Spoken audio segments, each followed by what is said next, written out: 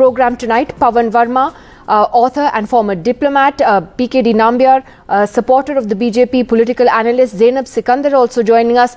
She's also a columnist and writer. We'll also be joined by the Congress's spokesperson and another guest very shortly. But Zainab Sikandar, would you say that that is fair?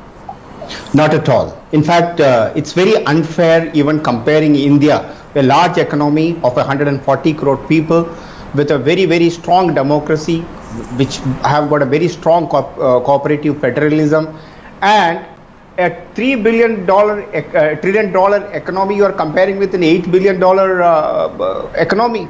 Secondly, as Pavanji said, that it is India is a very diverse economy, whereas Sri Lanka was predominantly only dependent upon one particular economy, that was tourism.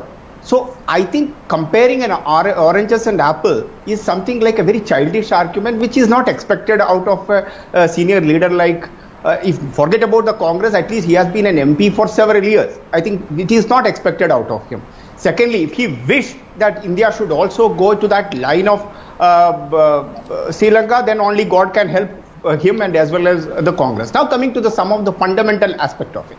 India's foreign currency reserve as on today, maybe it may be here and there, more than $600 billion. Our agricultural stockpile can serve all of us even in the worst time of the COVID. We have seen that not even a single case we have heard from anywhere that the people were under poverty. They were not being served the food at their own home without even free rations were delivered.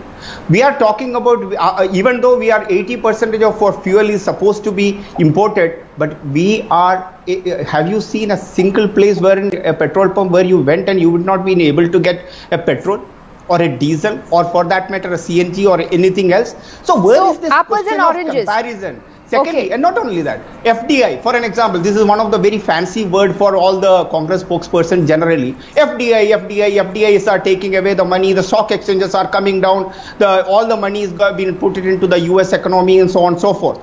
Imagine 2.5%, and India's FDI is the only FDI in the world which has got such a global footprint. Tell me one economy in the world, whether it is China, whether it is US or in Canada or a UK, any of the economy of which we compare of the top 5. Sri Lanka is our neighbor. Look, I get your point. That I think Pawan Verma was saying the same. That I think Mr. Pawan Verma made a reference to. Mr. Nambiar, do you want to address that point? The danger of that hubris of thinking that because you have the brute majority that nothing can go wrong, that the people are always with you. Nidhi, I always feel that I often hear this statement that brute majoritarianism. Where is this? Is Narendra Modi or Amit Shah or a JP Nadda or a BJP went and bought this majoritism in their favor? It is the people of India who have elected them one after another, election after election. If the people then criticize that and make that as a statement of majoritarianism, I can only say that they don't believe in democracy. If the people who believe in democracy should not be even uttering that word. Now coming back to the real topic, where is the question of comparison coming? Sri Lanka is our neighbor. Sri Lanka is our neighbor who has been given almost $2 billion worth of assistance by one country, that is India.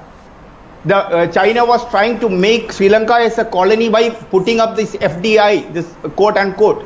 And where is that money gone? Nobody knows. So what is that what we wanted to learn from Sri Lanka, that they have used that money for one particular family, or for that they have wasted that money somewhere, or they have built infrastructures which were not really needed for the people? Is that what Rahul Gandhi wants us to go and learn? Is that what we wanted to know learn from that there is no fuel in that particular country and the neighbor or the food is not there, the wheat and the rice is being given, or the medicines are being going from India? Why don't Rahul Gandhi and the Rahul Gandhi gang understands and appreciate that there is a country which is helping the neighbor in their hour of the need? And let's talk about now the facts. Mr. Verma wants to come in. One more thing, very quickly. There is unemployment data everybody is being talking about. Let's talk on the real fact. When was the last pandemic happened in this country? Is it just 45 years back or anything more than 100 years back? We are talking about an unemployment after a COVID situation which has completely demolished the overall economy across the world. And now I will tell you the exact Mr. figure. Nambiar, the economy data, was facing headwinds even before the pandemic. The pandemic certainly complicated things, and inflation now has been in double digits for 13 straight months. It can't even be attributed only to the Russia-Ukraine war. But one second, Mr. Verma wanted to come in. Yes, Pavan Verma.